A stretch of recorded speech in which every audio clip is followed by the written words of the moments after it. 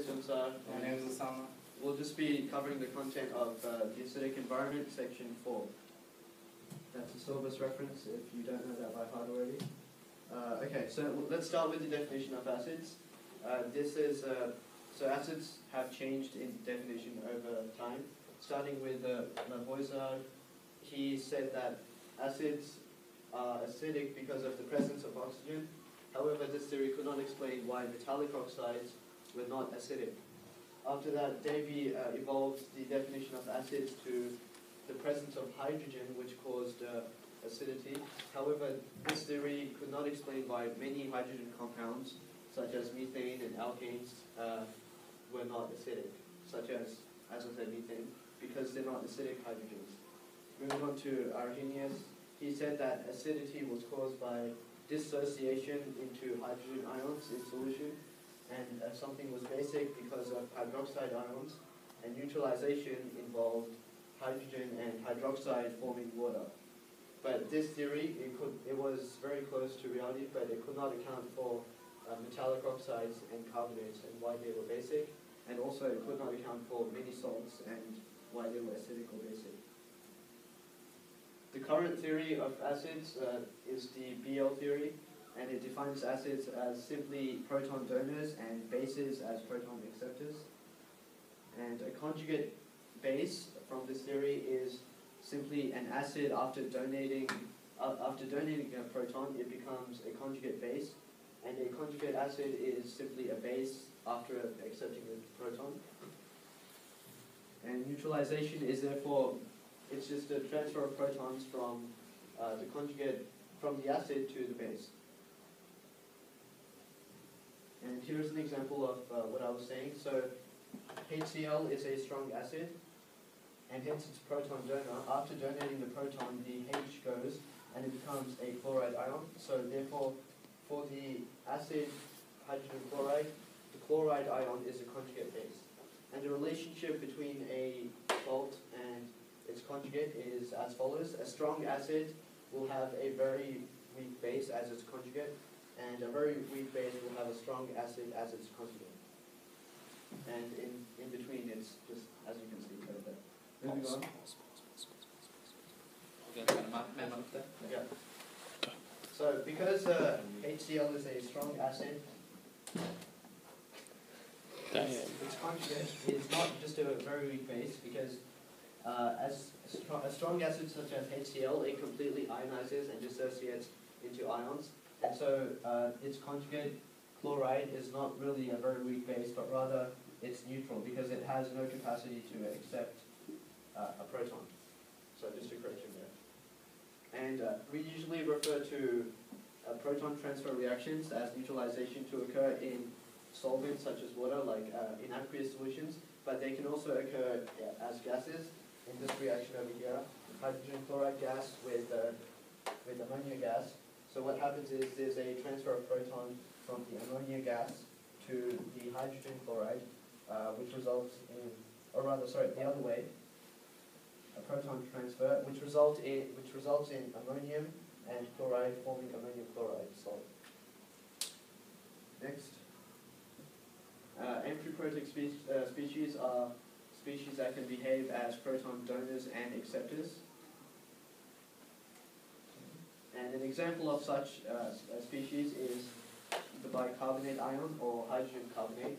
So here you can see its reaction with an acid. It's actually acting as a proton acceptor here, forming hydrogen carbonate. And over here it's reacting with a base to form, to act as a proton donor to form carbonate ions. Similarly, water itself is amphiprotic. It can act as a weak acid or a base. Over here you can see it acting as a weak acid, a proton donor, and here you can see it acting as a proton acceptor. So proton is accepted by the water to form ammonia and NH3 and hydronium ions. So salts can be acidic, basic, or neutral, and we determine whether they are acidic or basic or neutral with hydrolysis, basically the reaction of the salt with water. So a weak acid will react with a strong base, normally to form a basic salt, and a weak base will react with a strong acid to form an acidic salt. and acids and bases of the same relative strength, such as strong acids and strong bases, they react to produce neutral salts.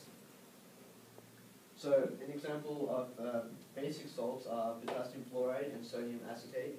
And how we determine that they are basic salts is we hydrolyze the ion, the fluoride ion here. Once we hydrolyze this fluoride ions, we can see that this will act as a proton acceptor, and the water will act as a proton donor, forming a weak fluoric acid and weak hydrofluoric acid, and it will also form a strong base. So in this case, potassium is the spectator ion, so the base is potassium hydroxide. And if we look at the parent base, it's potassium hydroxide, which is a strong base, and parent acid is hydrofluoric acid, which is a weak acid. So that means because we've got in the reverse reaction, we've got a strong base and weak acid, the salt produced must be a basic salt. And similarly, in the bottom reaction, we can see that the acetate ion reacts with water to form acetic acid as a weak acid and a strong base, which means that the acetate ion is indeed a basic salt. Similarly, ammonium chloride and zinc sulfate are acidic salts. Again, with the hydrolysis, we've got ammonium ion and water, with the ammonium acting as a proton donor to form NH3 and hydronium ions. So with the reverse reaction, this is a strong acid and a weak base, which results in an acidic salt being produced, which is ammonium chloride. And zinc sulfate, with transition metals, you can also determine whether a salt is acidic or basic. That's because the hydrogen that is donated is because of the force surrounding water molecules. So basically with transition metals, it's something like this. You've got zinc, and then you've got a water molecule, a water molecule, a water molecule here. So the ion is actually ZnH2O4 2+. And if we hydrolyze this with water, this acts as a proton donor, and it results in ZnH2O H2O3 OH plus H3O plus. So over here you've got a strong acid and a weak base, which is this, which results in the acidic salt, which is this zinc ion. Moving on to pH buffers with an example in the human body. So buffers, if you didn't know this already, is a solution like an equilibrium that resists changes in pH, counteracting them through Cauchy-Chilliot's principle. And buffer solutions, they usually contain a weak acid and its conjugate base, or a weak base and its conjugate acid. So here's an example. The carbonic acid hydrogen carbonate buffer, it's a buffer equilibrium, this one here, that exists in the human body, and it's in blood actually, and it's linked to the hemoglobin, oxyhemoglobin equilibrium, which is this one, and it maintains blood pH. So how this works is as follows. Firstly, you should understand that the second one, although it looks very cryptic, it's just an equilibrium that is present in the blood. HB being a molecule which is irrelevant to name at this point. And this is hemoglobin, and this is oxyhemoglobin. And you can see that there's oxygen, water, and hydronium present in this equilibrium. So what happens is, during the inhalation, there is an increase in concentration of oxygen that is dissolved. And that increase causes a shift to the left, increasing hydronium concentration, therefore increasing blood acidity. However, this increase in acidity is counteracted by the buffer shifting to the left and restoring the initial pH. Next, what happens is during cellular respiration, the oxygen gets taken into cells, reducing the concentration in this equilibrium, which shifts this equilibrium to the left. However, simultaneously, the cells, they respirate, and they release carbon dioxide, increasing the concentration of carbon dioxide in the third equilibrium, and that increases carbonic acid concentration, which then shifts equilibrium number 1 to the right and increases blood acidity. So that increases blood acidity when the cells release carbon dioxide. However, when you exhale, respiration causes an increase in acidity due to increased hydronium concentration. Exhalation causes a decrease in concentration of carbon dioxide gas, which shifts its equilibrium to the left and causes a decrease in carbonic acid concentration. And that causes equilibrium number 1 to shift to the left, decreasing acidity by decreasing hydronium concentration. And that's how the buffer works. It maintains pH during inhalation, cellular respiration, and exhalation. That's also why, if you've probably read this, if you hold in your breath and not exhale, that's bad for you because the carbonic acid is formed because of that carbon dioxide inside you. And as soon as you exhale, it decreases blood acidity by equilibrium number 1 shifting to the left. Next, volumetric analysis. So volumetric analysis, it requires the use of a standard solution with an accurately known concentration to determine the concentration of an unknown. And assuming your technique and equipment is accurate, the precision or accuracy of your final unknown concentration depends on how well you know the concentration of your standard.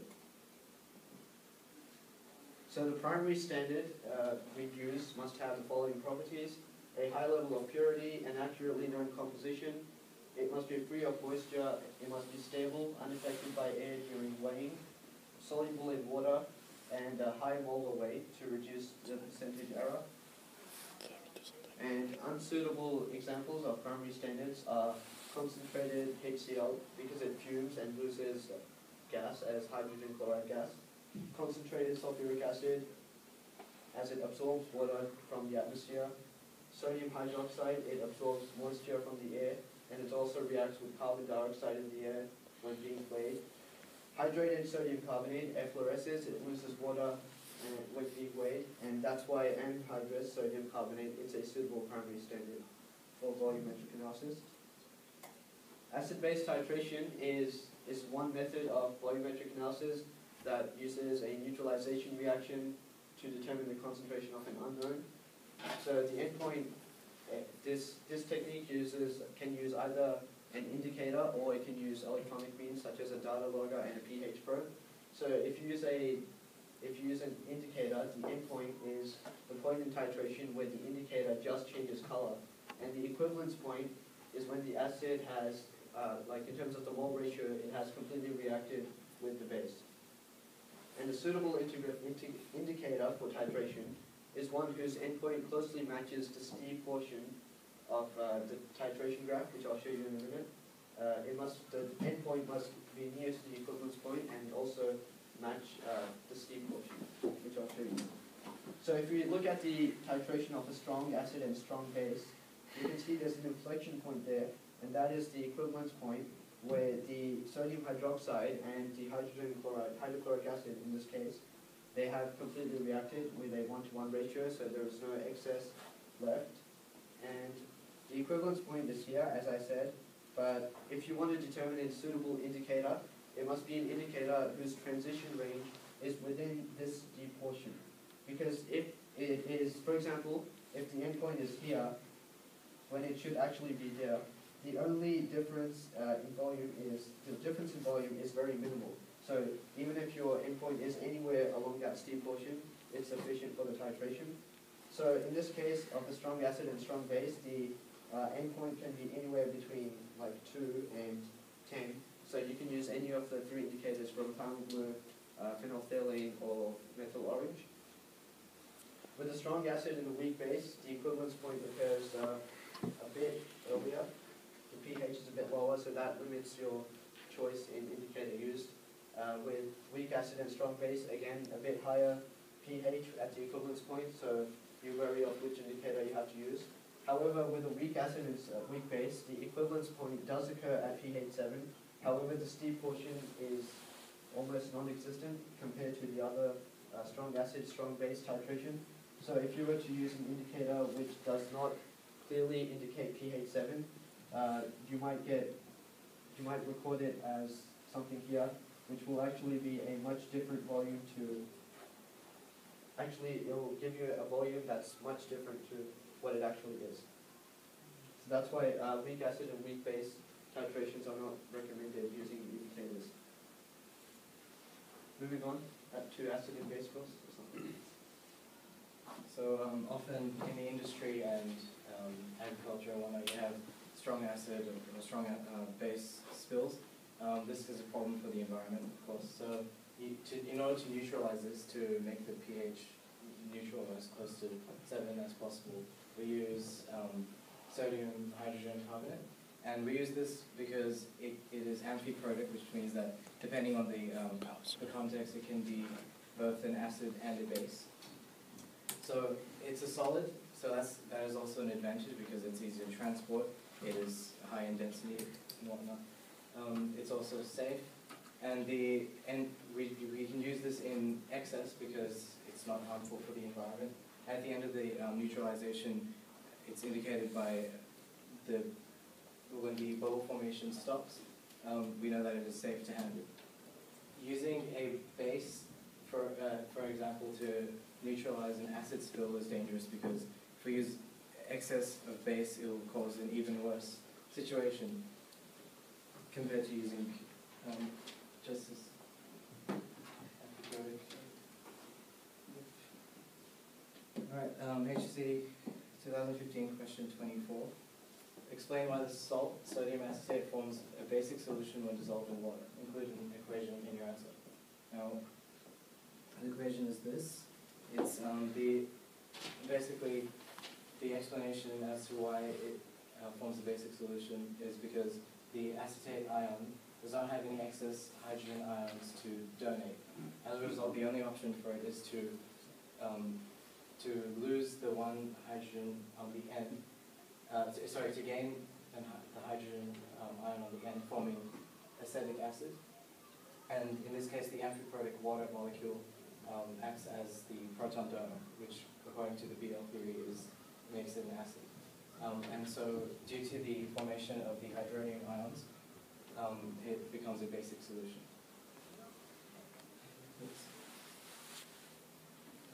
For part B, the solution is prepared by using equal volumes and concentrations of acetic acid and sodium acetate. Explain why the pH of this solution would be affected by the addition of a small amount of sodium hydroxide solution. Essentially, the answer to this question just uses the same equation as this. The marking guideline required this same equation. So by adding sodium hydroxide solution, you increase the concentration of hydroxide ions. Due to LCP, this causes a shift in equilibrium towards the left, increasing concentration of the water molecules, and so the pH is maintained and does not get affected. The 2012 HSC question 30. Chemists analyzed aspirin tablets for quality control. The initial step of analysis was the standardization of an NaOH solution. 3 25 ml samples of 0.1034 mol for a solution of standardized HCl were titrated with the NaOH solution. The average volume required for neutralization was 25.75 mils. So, sorry? The answer to this, of course, will require an equation. That's the equation. So we use this to find the mole ratio between NaOH and HCl. Since we know the concentration of the HCl, we know that the mole ratio is 1:1. We use the concentration, which is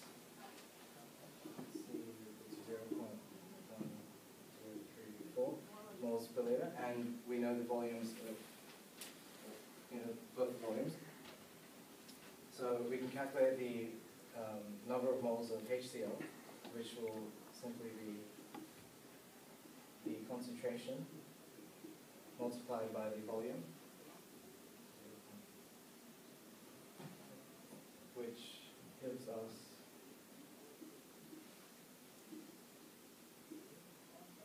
and since it's a 1:1 mole ratio, we know that that's the number of moles of OH, so the number of moles of the hydroxide ions is the same.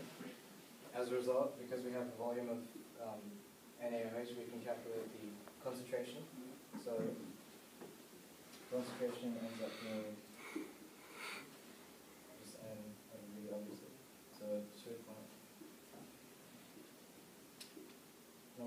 moles divided by volume, which was, so that is the solution to part A. Part B asks us to calculate the average mass of aspirin per tablet.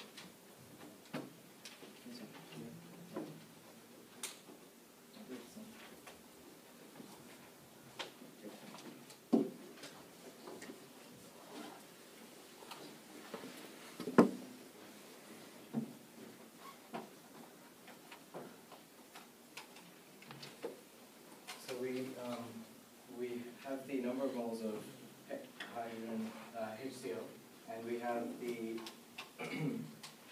so to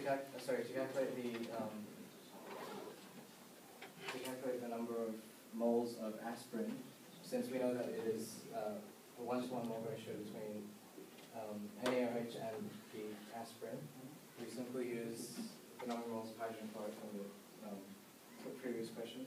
We calculate that to be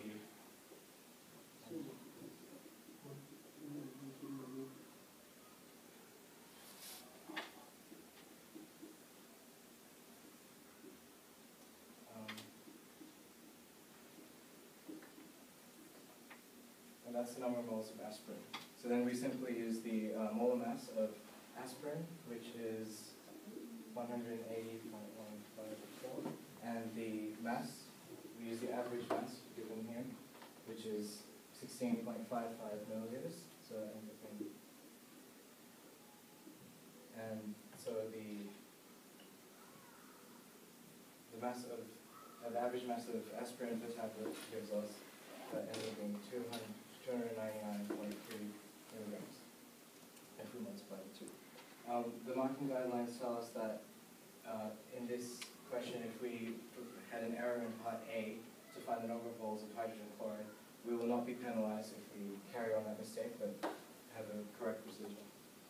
And for part 2, it asks why ethanol was used in the mixture of this. And this is because, basically, as we all know, ethanol is a universal solvent. It can dissolve both polar and non-polar substances. This is the aspirin molecule, and as you can see, we have the polar end of OH. That will easily dissolve in the water, but we also have very clearly the benzene, which is non-polar. So the ethanol is used to drastically improve the solubility of ethanol,